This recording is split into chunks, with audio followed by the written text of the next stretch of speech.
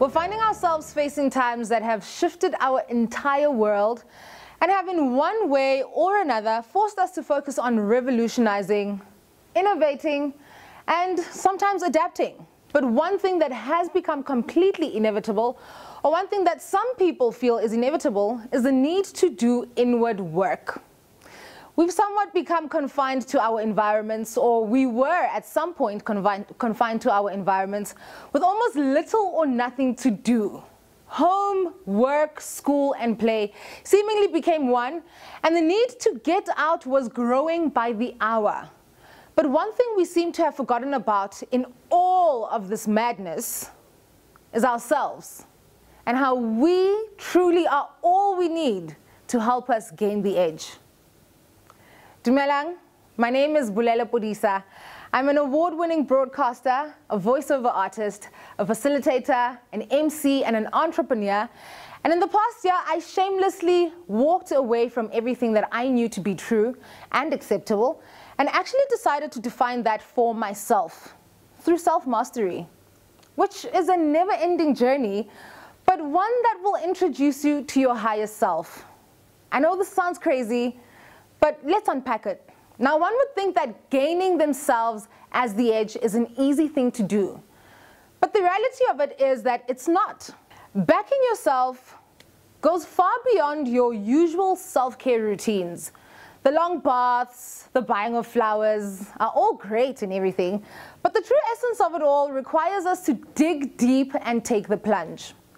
The reality of this only starts sinking in when we're forced or required to face our fears. If you were offered 1 million rand that would set you up for good and really well in exchange for you to bungee jump or skydive, how long would it take you to do it without doubting or thinking twice about whether you are capable of doing it or what could possibly happen mid-fall? And that's the reality of life. We're often finding ourselves doubting, questioning when it's time to make a decision, without actually realizing that all that doubt and those questions is the fear that's coming in the way of us actually facing the reality of what we actually need to be doing to get to where we want to get to. This reality actually only kicked in for me when I had to say no to a job that would really set me up really well in the hopes of actually pursuing my dream in the media and entertainment space.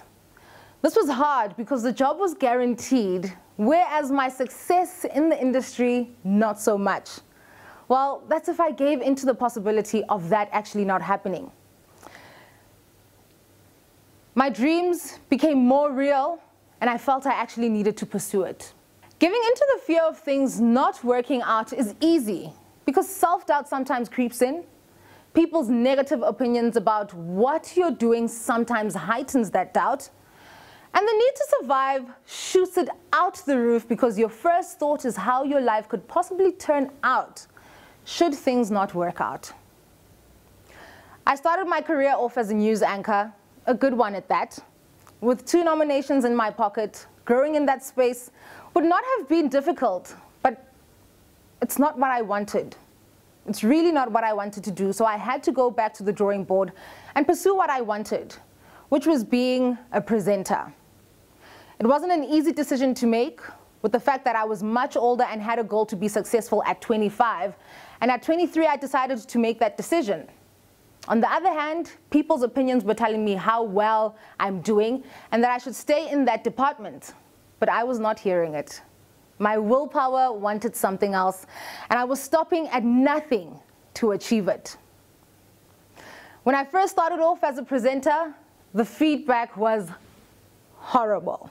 And I started regretting my decision. I started thinking about people possibly being right about me not being able to do this. But the life force of this passion in me told me otherwise. And I kept pushing. See, the thing about fear is that it can cripple you. And if you don't face it head on, you can find yourself living a life you didn't choose to live. And this is where self-mastery actually kicks in. Deepak Chopra has given us 4 steps to self-mastery. The first step is awareness. So you're either living in the past or the future, based on your thought process or the thoughts that circulate your mind. Awareness is the ability to bring yourself to the present state, Now, what do I mean by this? Had I listened to the opinions of other people, I would have been thinking about the fact that I've got 2 nominations as a news anchor. Those could help me into the space, or I could be thinking about the fact that with those nominations, I possibly could be great at what I do. But the awareness of it all, the reality of it all, was that it's not what I wanted. I wanted to be a presenter, and I brought myself to the conscious state of that, the awareness of it, and I decided to go for it. And sometimes that's what we need. What is the present state telling me to do now? It's only through that that you can set yourself and prepare yourself for the coming state. The second step is discernment or choice.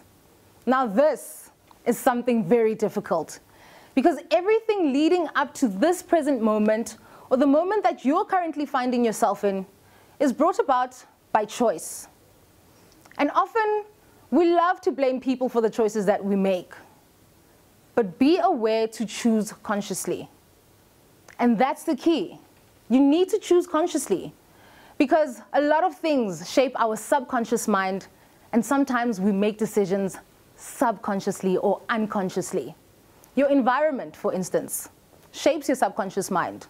What you're eating, what you're watching, who you associate yourself with, shapes your subconscious mind. At some point, you find yourself making decisions, you find yourself doing things that you weren't prepared to be doing, all because of the people that you decided to blame for the decisions that you made, not realizing that that's how you decided to shape your subconscious mind. But if you bring yourself to a conscious state of being, to a conscious state of mind, you have more control of your thought process. You have more control of the choices that you make. Had I decided that I'm a news anchor, I've got nominations behind my name, people are telling me I'm great, and made decisions based on that, that would have been an unconscious or subconscious choice. But what I wanted was me bringing myself to my conscious state of being and deciding what I needed. And in that, I made a conscious choice. The third step is action or focus. Also something other people might think is quite difficult. Once your choice has been made, you actually need to be courageous enough to act on it. I made the choice that I was leaving the news desk and decided to pursue my goal as a presenter. It wasn't an easy one because it was starting from scratch. I had to now relearn running a desk.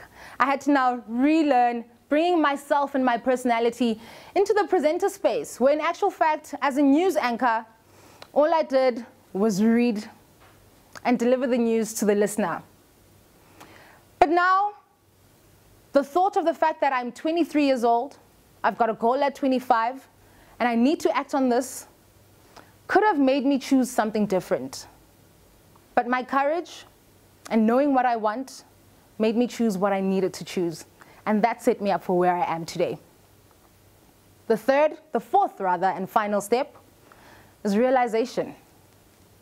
When you realize self-mastery, you radiate your light and divinity for all, and I mean everyone, to enjoy. I'm at a place in my life right now where I'm finding myself working non-stop. I've been in the presenter desk or presenter seat for 3 years. The first year was the hardest. The second year, I was finding my feet. The third year, I'd say I'm somewhat there. But one thing I can tell you is that my light radiates. I can feel it. And I hear it in the responses of people that I work with, people that I come in contact with, people that I surround myself with. Not only do I see that in them and myself, but the universe or the environment has decided to conspire in my favor. Not so long ago, I walked away with 2 awards from the SA Radio Awards, and that's because I made a conscious choice. That's because I put fear aside and I walked into the direction of what sets my soul on fire. I'm standing here today delivering this TED Talk, manifesting one of my wildest dreams, something I never really thought would come to life so soon, but here we are. And that's what happens when you decide to walk in the direction of what sets your soul on fire. That's what happens when you decide that you're going to put fear aside and actually do what you have to do for yourself. Forget about everyone else. Forget about who was telling you what. Forget about those fears for a while and challenge yourself to take the plunge. Challenge yourself to walk in your light, because God created us as light beings. It's only by choice that we decide to be something else. In closing, I was pondering, sitting by myself, trying to think of how or what the best way to close this TED Talk would be. And it dawned on me that we're all spiritual beings just here on earth to have a human experience. And in that experience, that's where we find our direction. Spirituality is not something that is requiring you to be perfect. It's not something that requires perfection, but it requires constant interaction with your highest self. And that is your conscious state of being. That is a true expression of who God is. Now, I want to ask you, who would God be in the space that you find yourself in? Once you know the answer to that, be exactly that. My name is Bolele Polisa, and thank you for coming to my TED Talk.